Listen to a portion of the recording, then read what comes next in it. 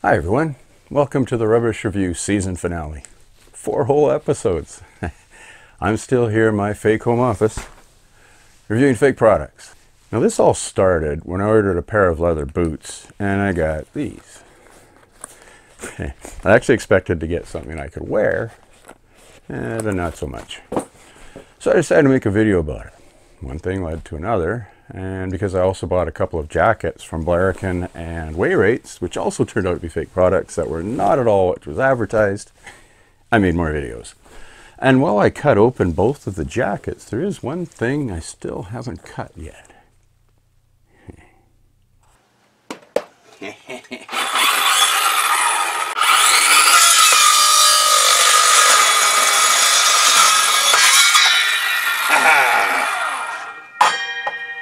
Well, there's not a lot in there. That's, no wonder my feet hurt so much. There's just a very thin layer. If you are shopping and you see something good, one thing you can do is an image search. Because a red flag I have noticed is that you can find the same product pictures being used on many other websites around the web.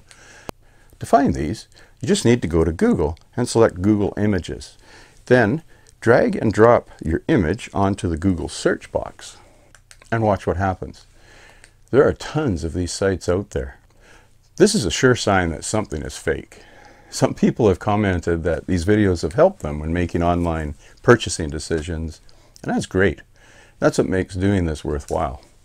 As consumers, it seems like it's up to us to protect ourselves. No government has shown much interest in stopping these scam products from China, and people are getting ripped off.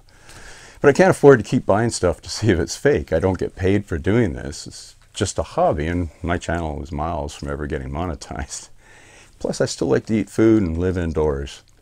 However, if you have made a purchase from one of these kind of sites and what you received is not at all what you thought you purchased, let me know about it in the comments or send an email from my channel. If it looks like something I can work with, I'll buy one for myself. If I get ripped off, then I'll make a video. After all, that's all I'm trying to do, to show my own personal experience with these sites. Here's what I bought, here's what I got. Shop carefully, everyone.